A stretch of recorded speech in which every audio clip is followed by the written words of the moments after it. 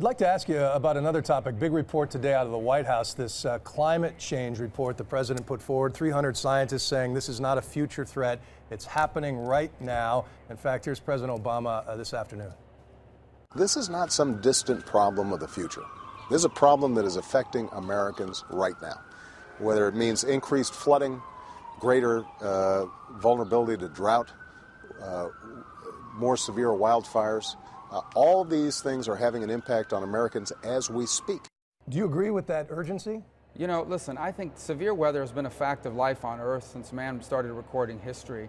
I understand that there's a vast consensus of scientists that are saying that human activity is what's contributing to changes in our climate. I think it's an enormous stretch to say that every weather incident that we now read about or the majority of them are attributable to human activity. But here's what we need to deduce as policymakers, because that's what the president is. He's not a meteorologist.